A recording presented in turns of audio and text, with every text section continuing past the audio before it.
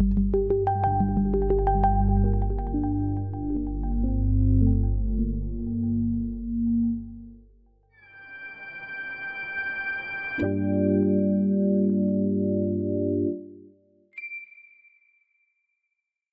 good morning, and thank you for including me on the program, and thank you to the sponsors for sponsoring this, I think, very important event.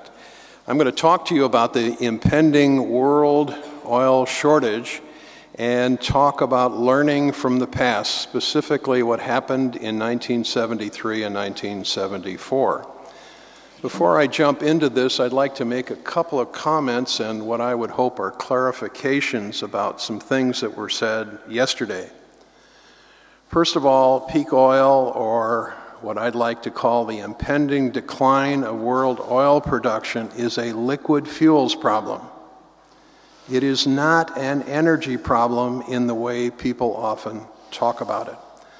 The reason for that is that worldwide there is something like $50 to $100 trillion worth of capital equipment that was built to operate on liquid fuels. There is no way we're going to change that quickly. And when fuels go into shortage and prices go up, it's a liquid fuels problem, and electrification, which renewables and nuclear and other sources can provide, are not going to have any impact quickly.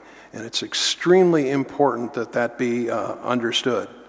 Longer term, I totally believe that we're going to electrify a lot of our technologies and we will have a better longer term future. It just won't happen quickly. Some definitions and their implications. First, I'm talking about here prediction, which has a relatively high degree of certainty associated with it. Then there is anticipation, which has a lower level of certainty. And then there is suggestion, which is something to think about. In our particular framework here, prediction.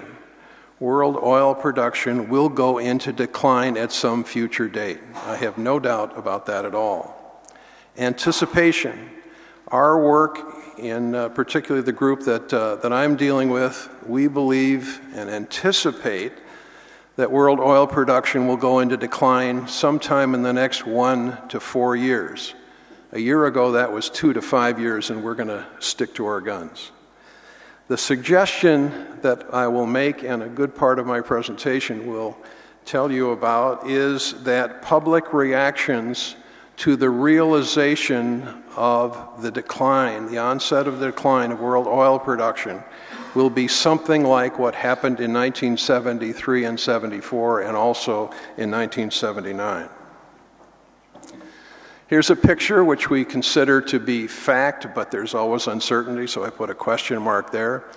World oil production had been rising until about early 2004, and then it reached a plateau, and it has been on that plateau, maybe with a little bit of rise, a fluctuating plateau, during that period of time, with a relatively small band of fluctuations.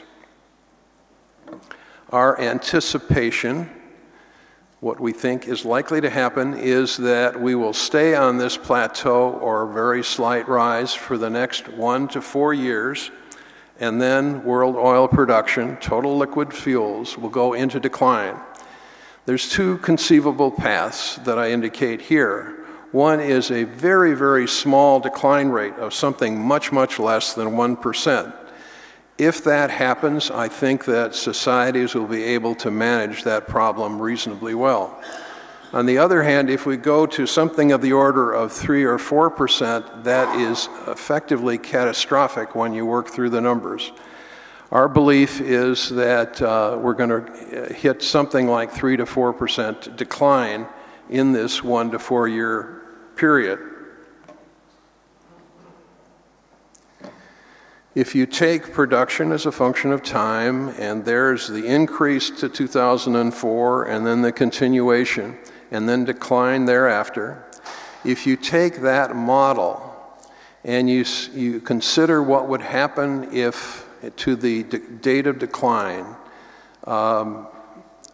if we cut production and demand by something like 1 million barrels a day, if you run through the simple numbers, it turns out to be a matter of weeks of difference for the longer period, the 4-year period. So the recession that we're in, if indeed there is a reduction in the demand and production of liquid fuels worldwide, it's not going to make a big difference in terms of the date of the onset. Okay, conceivable. Let's look at what happened in 1973 and 1974, and I'm going to give you quotations out of the open literature, popular media during that period of time. First of all, in early to mid-1973, there were energy concerns and there was economic turmoil. We have that today. On the 21st of October, there was the OPEC oil embargo, and after that, we had public and government chaos that you'll see in the illustrations that I have in a few minutes. Situation in 73 and 74 from an economic standpoint is different than today, of course. We had gotten off the gold standard. They had price controls in the United States on oil and natural gas. There was a lot of ignorance in government then about energy and energy issues. There were conflicts even back then between environment and energy development and economic development. A number of those situations are clearly different today, but we aren't different. People still react something like they have over relatively long periods of time, and I think it's important to remember that.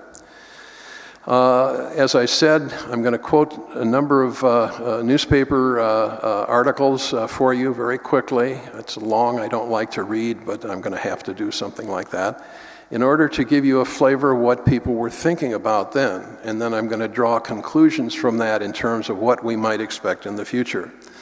These newspaper articles came out of a collection of a friend of mine, a fellow that I used to work with, who collected newspaper articles and put them in a notebook over a significant period of time, and I'm very glad to acknowledge his contribution here. Okay, we're going to talk about then the quotations that existed in newspapers, the bold quotes that you see are the headlines, and the unbolded are what occurred in articles. And I've got dates here, and I've got the various sources for those people who are interested in that, but it would gum up the slides too much. Okay, in March of 1973, well before the onset of the embargo, they were concerned about oil prices and balance of payments, and they were concerned about that impact on inflation. The energy industry was warning, different energy industry then than today. They were warning people that there were problems ahead, and that it could lead to major energy shortages. There were concerns associated with the environment that cut down on offshore drilling, and we've heard that again, of course, today recently. And there was calls for a balance between the environmental concerns and people's way of life. Here was quotes associated with the overhaul of the energy system. Basically what they were talking about is a 10-year research and development program, which turns out later to have been implemented to bring new energy technologies to the fore so that they could be implemented. They were talking in, again, March, this is before October, of gasoline shortages and slowdown in transportation in parts of the country in the United States. These are all United States, of course. President called for the abolishment of 14-year quotas on oil imports and called on Congress to end the regulation on natural gas. They were highly regulated in those days. We don't have that problem today in most places. Energy message from the president missed the point, wasn't coherent. Politicians don't always get it right the first time. He talked about an energy challenge rather than an energy crisis, and that's not unreasonable for before the embargo. Farmers were having trouble getting fuel for their tractors, and their tractors are very important to produce food, as we all well know. And Congress granted President Nixon, he was the president at the time, the ability to allocate fuels. He didn't use it, as it turns out. Texaco, which was a major oil company at that point, no longer exists, began to limit the amount of gasoline that they would sell to people at their service stations. And they began to close down service stations because there just wasn't enough gasoline to go around. And this was before the embargo. Congress was debating what was going on. They wanted to know why something like 2,000 gasoline stations, this is June now, were being shut down, and why the farmers were having trouble with not enough fuel to move their tractors and do what it is they do, which is important because we all, of course, have to eat. More gasoline stations curtailing hours. A gasoline truck in Florida was hijacked. People, even before the problem, were stealing, and there was cheating going on. A lot of action and, a lot of talk and relatively little action. In July then, nationalization, talk about nationalization of the oil industry. In other words, if things aren't working right, what does government do? Government's going to take it over because government feel that government can always handle things better, which some people may not always agree with. Of course, we have an example here recently in Argentina where they've nationalized the oil industry because of stresses, even before the onset of the decline. Environmental movement threatened because people were in pain, and they were troubled by the environmentalists pushing hard to make things cleaner at a time when there was pain. And here's a cartoon that I thought was kind of interesting, environmentalists being part of the problem back then. I think we can expect that's probably going to happen again. Okay, more quotes. Nixon wanted to retreat from clean air standards because of the problem. Saudi Arabia and then other Arab states cut back on oil to the United States, and that was in October of 1973. Europeans felt, a headline, that they were in a stranglehold. Holiday driving in Holland, Holland stopped Sunday driving as one means to cut back on use. Canada, very close ally to the United States, put a major tax on exports to the United States. And as they say, as it was indicated here, the administration held on much longer than in retrospect people felt that it should. The president proposed controls on energy, ration gasoline and fuel oil. He wanted authority to be able to do this, to exempt industry from environmental controls and impose taxes on excessive use of energy. He asked for it. He later got it. He didn't use it. Western Europe and Japan drafted crisis plans. Economics of war and energy indicated that there was a double-barreled inflationary effect associated with the increased cost of fuels, and you can read through the rest of that. Energy crisis was laid to laxity. Here we are in ASPO trying to warn people that there's trouble coming, and in most cases, people aren't listening in government. There's always the blame game. In this case, the White House and the oil industry were blamed. I remember back in those days, Exxon was the figure of the bad guy in all of this.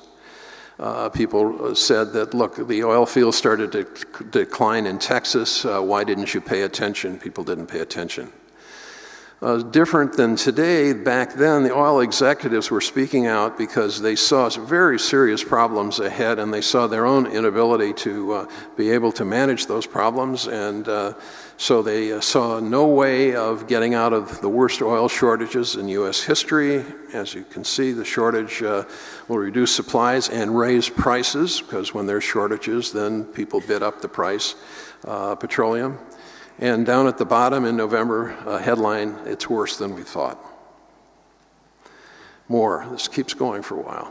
Experts used to say that a country couldn't have inflation and recession at the same time, and we hear that again today, and yet it was happening back in those days. So there was a fundamental tenet of economics that, in fact, circumstances back then, may or may not be the same as today, indicated that you could get both simultaneously. Again, in November, homeowners, drivers, production planners, government managers were all feeling pain. The stock market got hit very hard and went into significant decline. It caught a lot of people off balance, and people who were operating in Wall Street, in fact, were confused and chaotic in their responses.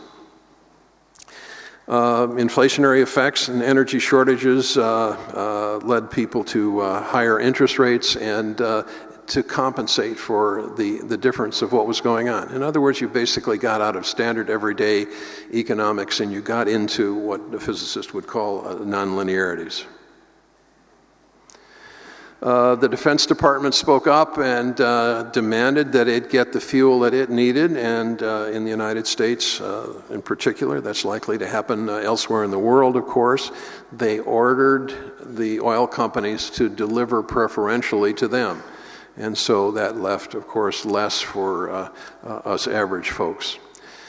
Inflation spiral, again, that was happening then, because higher prices means the goods and services that we get, including food, which is goods, of course, are going to be higher priced because, in fact, agriculture is basically a use, it has been, of liquid fuels to modernize and move things very quickly and do things differently than my grandfather, who was a farmer and who I watched till fields with a horse and a plow when I was a youngster.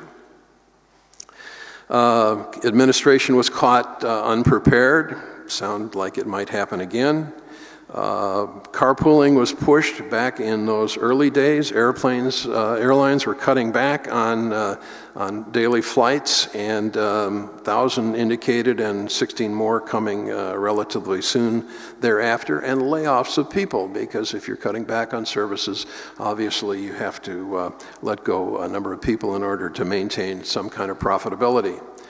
Cheating on fuel was starting. They talked about rationing and rationing coupons, and there were already people that were beginning to counterfeit coupons, even though it hadn't started. General Motors laid off a large number of people. Airlines laid off, cut further flights. Oil prices threatened to swamp the world economy. That kind of a thing, if you think it through, is reasonably easy to understand. Hijacking of gasoline, again, people cheat and will cheat and try to take care of themselves and profit from what's going on. Gasoline lines, I remember those very well because I was an adult back in those days. A number of you probably remember that. Also, people tried to come early, and it didn't make any difference because a lot of people thought the same thing. Nixon administration in those days waiting longer before going ahead with gasoline rationing. World economics forecast declines. Major economies all around the world were impacted. Conferees in the Congress in the United States still didn't get an energy bill going. Again, the kind of conflict that we see that exists today between parties, not only in the United States but elsewhere in the world. The chairman of Amoco was speaking out, and they were instituting rationing in their own way with what they could do, and they were talking about the need to cut back on private use of cars and so forth. These are the gasoline lines that I remember, and a number of you may remember also from back in those days. Cartoons are always interesting and convey a lot. Last gas forever. hopelessness on the part of a number of people. Okay, I've gone through quickly a lot of things. I selected what I thought were highlights out of a significant volume of newspaper clippings, and I've tried to run through those for you. Let's try to extract then from that what is likely to happen when the realization occurs that the world has a liquid fuels problem. High fuel prices, of course, shortages and high prices go together, gasoline lines until something is done to manage things, economic slowdown, chaotic circumstances because people are caught off balance, and when any of us are caught off balance, we're in chaos until we can settle out. Layoffs, service cancellations, not just service stations, but service stations may close, but a lot of services are going to have to be cut back because people can't move around to easily or inexpensively to provide services. Anger, of course, you can understand that. Impatience, confusion, desperation on the part of a number of people. Rationing, maybe by industry, but I suspect that this problem is going to be big enough that there'll be rationing by government. And if you want to read the horror stories of what rationing really involves, we have a chapter on that in our book written by one of my economist colleagues. Inflation and high interest rates and stock market declines. It could be very serious stock market declines. Conflict between environmental figures of merit and hopes and pragmatic mitigation, because we're not going to roll over. As you know, we've done work on the mitigation problem. Mitigation will happen, and there are going to have to be some sacrifices made, not to rape the environment, of course, but everything isn't going to continue to move towards greater purity. Theft and hoarding and cheating, and a darkening outlook. Okay, in conclusion, George Santayana is quoted as saying, "Those who cannot remember the past are condemned to repeat it." And we've heard that, I think all of us have heard that in different ways. My point to you is, if you haven't already thought about what's going to happen, formed your own conclusions, and done things to protect yourself, then you're going to get caught up in the flow, and you could be hurt worse than if you take actions personally to minimize your own damage. And the question is, are you going to do that, or you're not going to do that? Thank you.